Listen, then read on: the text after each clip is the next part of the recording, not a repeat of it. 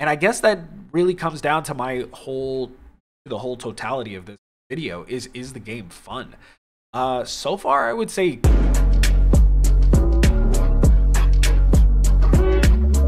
what's poppin', people? It's your man JustJaySama, and before we get into today's video, make sure you hit that like button so that way you can show YouTube, yeah, I'm really into this type of content. Please give my man some clout. Also, subscribe to the channel if you are new, and also, when you do subscribe, make sure to turn on that notification bell so that way you can be notified whenever any of my content goes live. But with that being said, let's jump into today's video. Let's just jump right into it. I want to talk about my experience with this game so far. I am a few hours in, and I've gotten some major story components, and it's just not...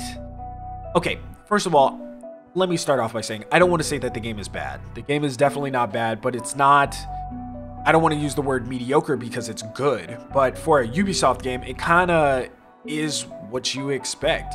Watch Dogs 2 was a really monumentous game for me just because I related to the main character, I related to all the other characters. It felt like everything was kind of real and embedded in this place of things that could actually exist and actually could happen. Watch Dogs Legion does not do that. Watch Dogs Legion does a lot of things that I would personally would not like in a Watch Dogs game. I don't think that this is the game to really set Watch Dogs like, oh, this is why you have to play this game, because now this game, honestly, Legion feels like the online version of Watch Dogs, like online only, because there is no main character to get attached to. There's like 3 or 4 kind of like characters, but like your main character does not matter. Like you're not integral to the story. Like you're not a talking piece. Your character has no opinion of their own. Like there's obviously no decision making so far in the game.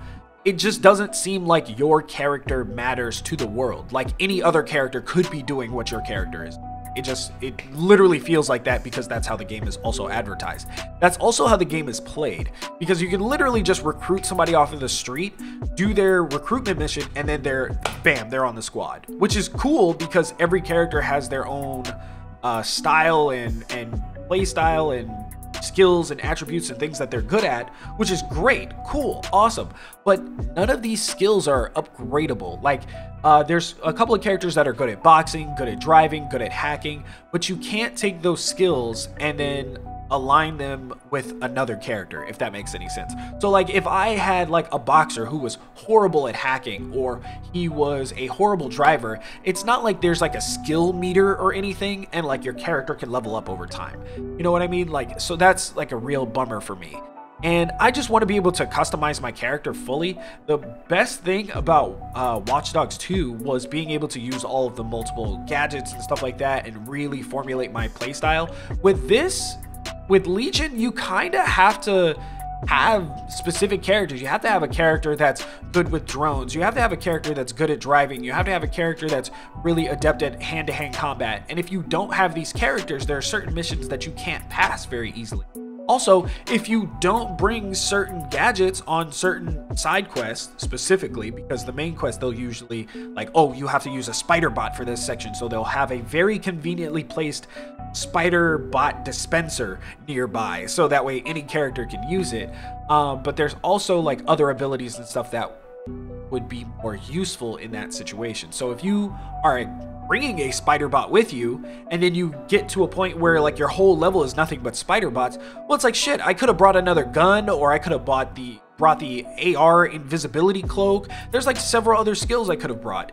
So then you have to back out of the mission and then jump back in, and then that presents a whole nother issue, because then there's like weird loading times, and I'm playing on PC, so my game is as optimized as it's gonna get right now, which I'm always a little reluctant to even jump into Ubisoft games on PC, because I think it was Splinter Cell Blacklist was one of the first games that did this.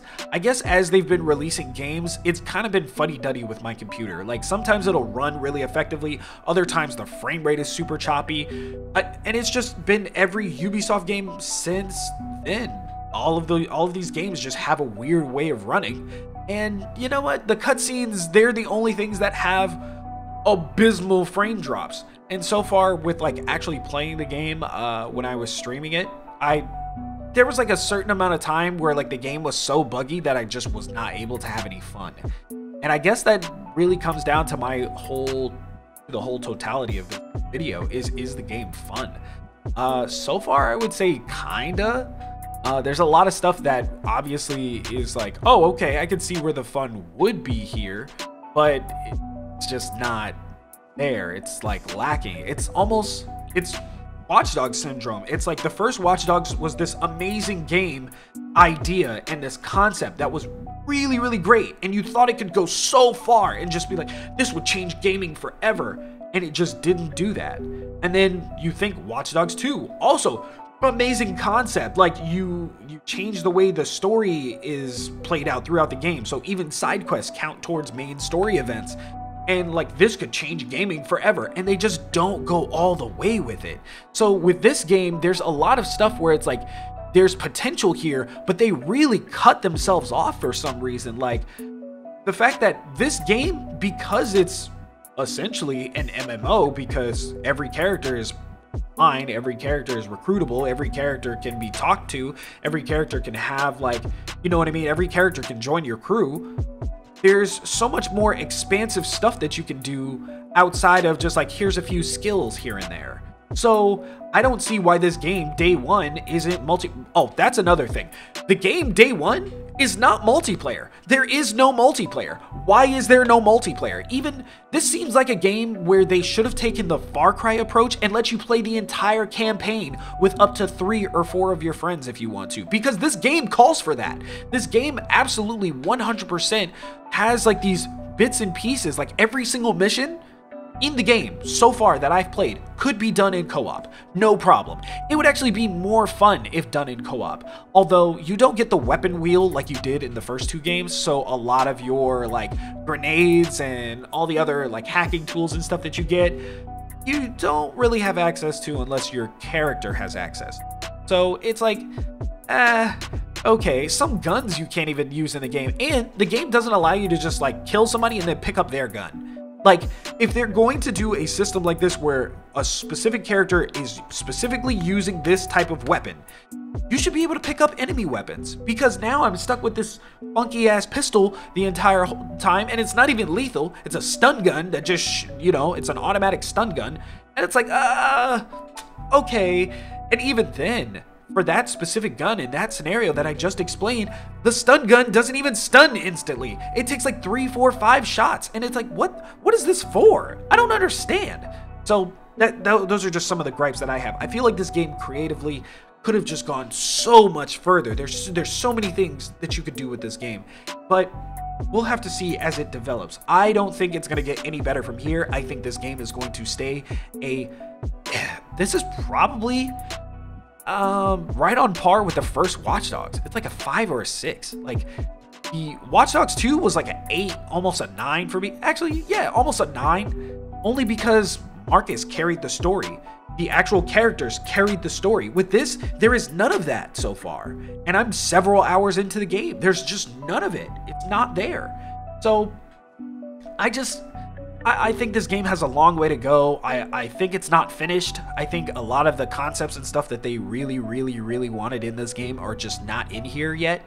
I think they're probably going to come in the online mode, which is coming in December. So I'm going to be honest.